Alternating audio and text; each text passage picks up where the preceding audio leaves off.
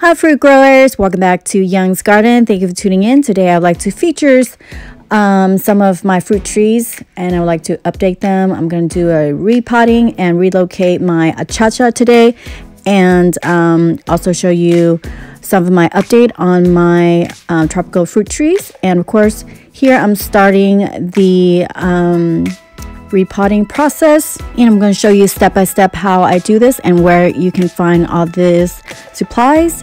And this is my Achacha, which I left it in full sun with shading cloth, but it's still not growing so well. Here is my Wampy right next to it, and it's been growing really well. As you can see, the foliage of all the leaves, it was 1 foot when I first got it, for probably $120 on eBay, and I went to pick it up. But yeah, ever since I put it down, it grew really nicely for me. Here is my orange crust jackfruit. I'm gonna remove this and put it in that very spot that I'm gonna remove the Achacha. So I put it here, and I don't see any sun for the whole day. And it's very hardy, so it's not dying, but I still have to remove it to give it a better chance. Here is my stone fruits that is in dormancy. And of course I have plum, cherry, apricot, and nectarine. And here you're looking at Kai Mook. This is very rare and exotic fruit, which I got from my friend. Thank you, Michael, you're the best. He hooked me up with that for $85, I think. And here's my star gooseberry. It's a wonderful sour fruit, which grows with a lot of fruit, so I had to have that. Here's my iceberg roses. You can check out my blog on 90 where I put it down and I made a whole video out of it. Okay, now it is time to plant or relocate my Achacha, where it can have a better chance, a better location, so it will have a chance to grow bigger and stronger. And I'm going to put it in a pot in between two walls, which is between my house and the divider wall of my neighbors. And I finally pulled this out, nice rooted. So I'm going to put this in a pot and bring it back on the side of my house. And it has rich benefit of potassium and vitamin C. It looks like a mangosteen, but it's yellow skin, and they say it tastes just like it. It grows here easier than a mangosteen, the black mangosteen. So they are selling it like crazy everywhere, in every nursery you can think of. Here I use 1 bag or half a bag of manure. You can find that at Home Depot, and you can find that under my description. And all the stuff that I'm using, fertilizer, you can check out my blog on 108 where you can find all this. I use 1 scoop of each, the salt and the GB fertilizer, and also the acidic fertilizer, potting soil. And we're going to bring this back to the pot where I'm going to mix it in the soil, because it needs this to grow healthier. And I'm just going to pop it right in, mix the soil up.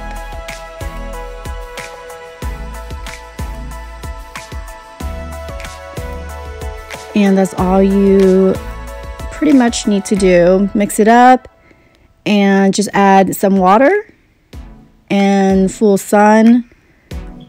Like I said, this plant grows really slow and needs lots of protection. I have 2 trees, and the one that's in ground is very healthy because it has lots of protection. I think it's smaller than this, but I believe it's healthier and is shooting out more leaves because it doesn't suffer a lot of wind damage like this one. So that's why I have to relocate this to find a better location, which is in this area where it's between the house and the divider of the fence from the neighbor.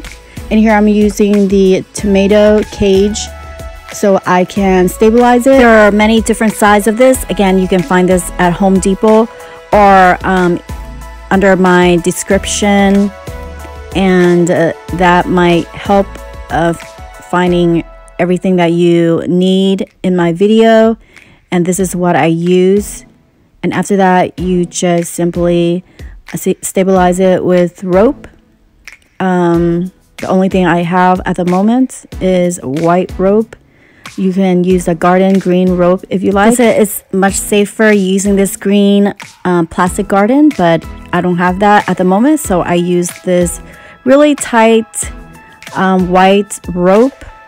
And I guess you can find this anywhere, but it can be a little bit dangerous for your tree because once it grows out, it can damage your tree or choke it a little bit, so you have to watch it carefully. This tree is a slow growing, so I don't really have to worry too much about it. Here I'm showing you the update on some of the trees that I planted down.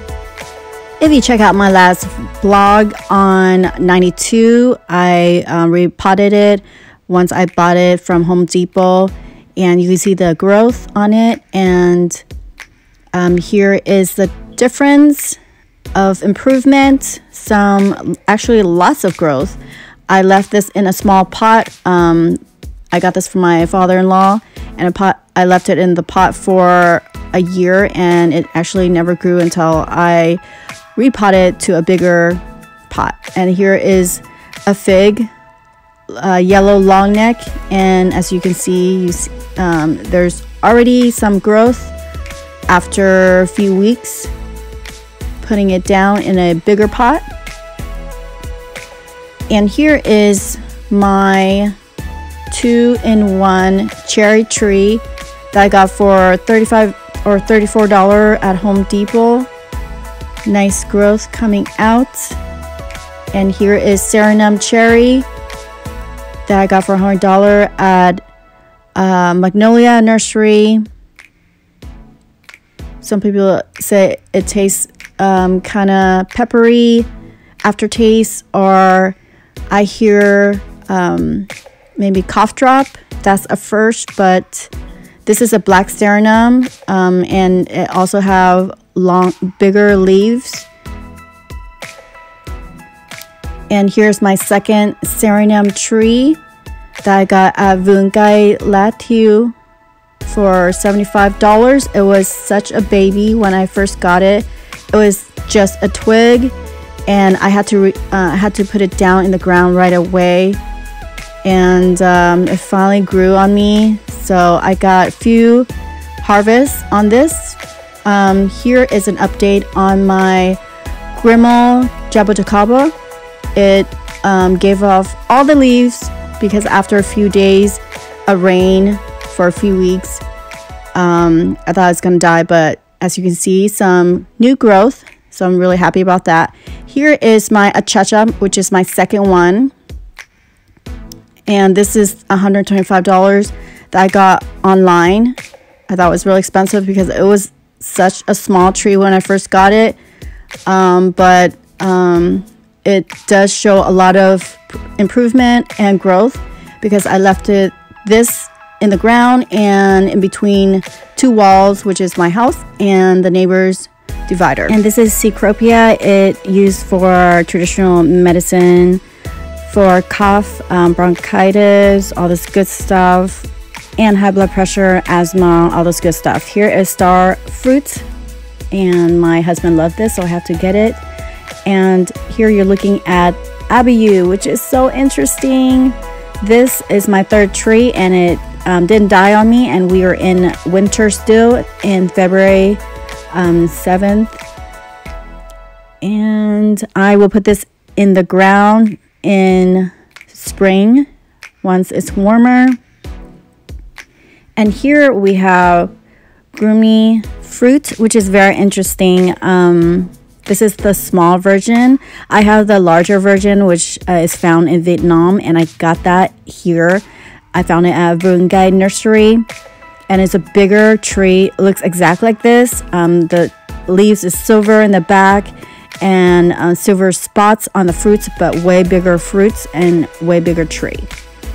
And hopefully I get fruits this year. And here is giant soursop. And the update is I had some fruits or flowers when I put it down after 3 months or 2-3 months. Hopefully I will get more flowers this year so I can pollinate it. Here is a cashew tangerine or mandarin that I got at Mimosa the other time. If you check out my last vlog on 109 and 107, you see me repotting this, and it needs full sun. Thanks for watching, guys. Hopefully you enjoyed this. Subscribe. Bye.